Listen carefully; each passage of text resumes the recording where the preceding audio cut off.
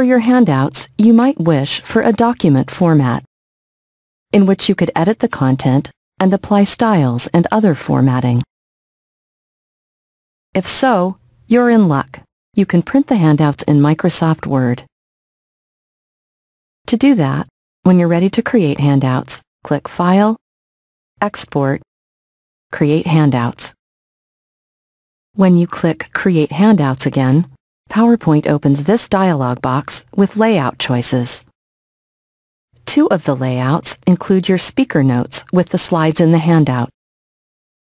One of these layouts arranges the notes next to the slides.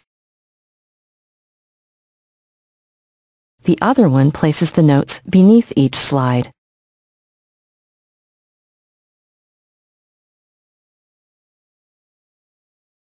Two other word layouts you might like include blank lines for audience notes. In one of these, the lines are next to the slides,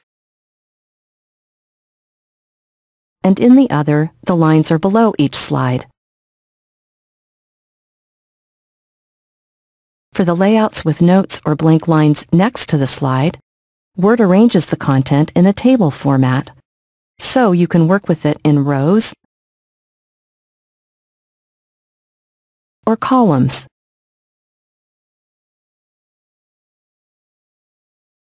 This means you can use table tools. For example, when I click Design here under Table Tools, I can apply a table style, which defines the table borders and each slide row. If the layout includes speaker notes, I could select them in a column and change the formatting. For example, I'll click Home, Font Size to reduce the size to 10. In the Word handout, you edit the text like you would in any document. Here, I'm copying a paragraph and dragging it to the next row. If there's a slide that you want to make more readable, you drag a corner to enlarge it.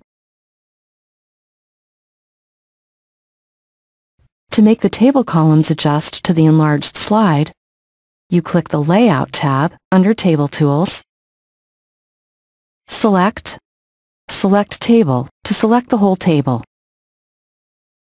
Then click Autofit Contents. The table adjusts to fit the contents.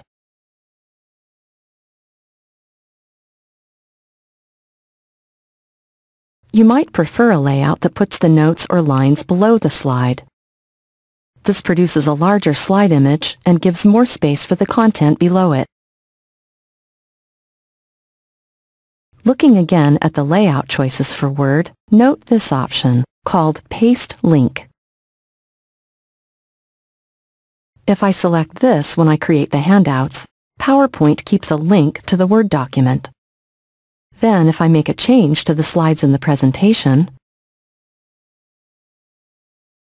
I can update the handout too.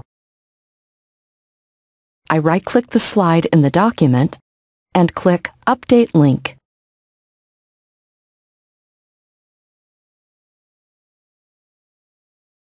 And there's the new slide content.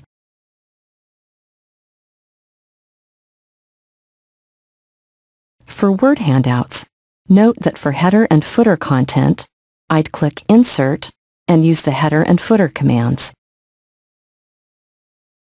When I'm ready to print my Word handout, I click File, Print to open Print View in Word.